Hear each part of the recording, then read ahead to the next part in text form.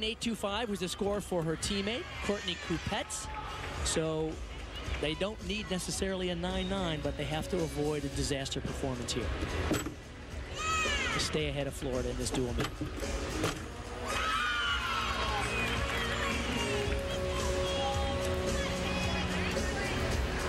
This gymnast is a coach's dream. Everything is just so perfect. She really pays attention, close attention to detail. Oh, you don't want to give away those little bitty tenths. Actually, in this case, you can give away a few little tenths, but it's avoid the fall at all costs. That's one thing I like about collegiate gymnastics competition. There's always a contest. I mean, oh no! Oh my goodness!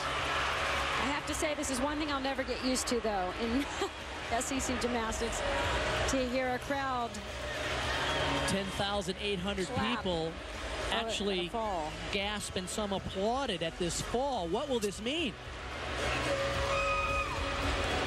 We have one final performer to go from Florida. It'll be Amanda Castillo, but this is going to come down to thousandths of a point, folks.